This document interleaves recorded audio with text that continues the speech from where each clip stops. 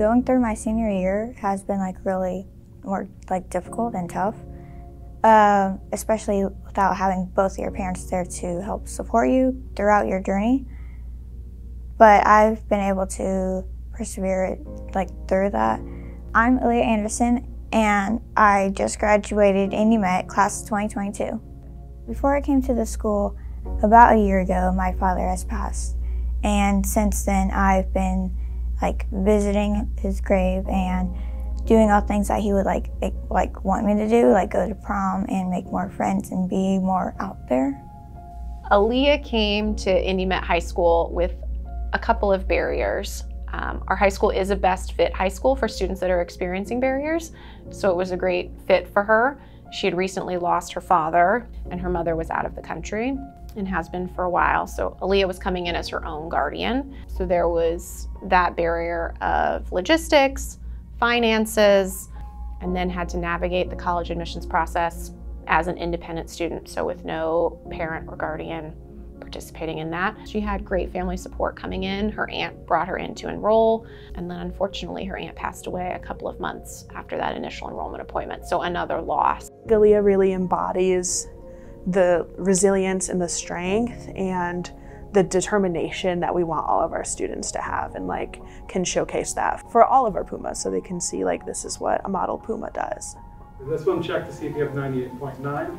The transition to Indianapolis has helped me make more friends than I've thought that I would, and it just helped me with building up motivation.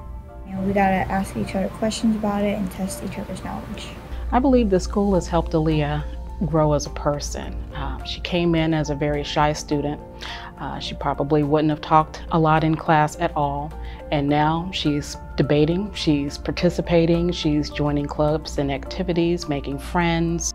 Aaliyah is the kind of student who challenges herself. She's taking an additional year of math classes that she does not need to graduate, but she needs in order to be accepted into IU.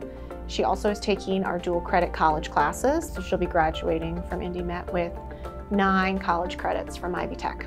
With my role being the social emotional instructor, a lot of what I do is build emotional skills with students, and while I don't have Aaliyah in those small groups, I do have Aaliyah in GSA, which is our Gay Straight Alliance, and I've really been able to see Aaliyah grow concrete skills like confidence and the ability to share out, and also practice active listening and really lend an ear to her fellow Pumas and be able to really grow as a whole student, not just an academic student.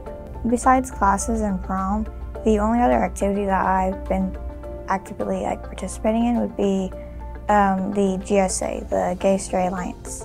And having that around is real impactful for other students to know that there's a safe space that they can all go to.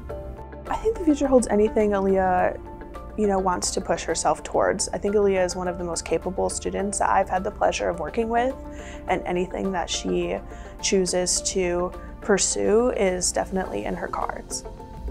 I think the future for Aaliyah will be very interesting, because now that she has learned that she can adapt, only heaven knows where that creativity is going to take her. So we're looking forward to some good things.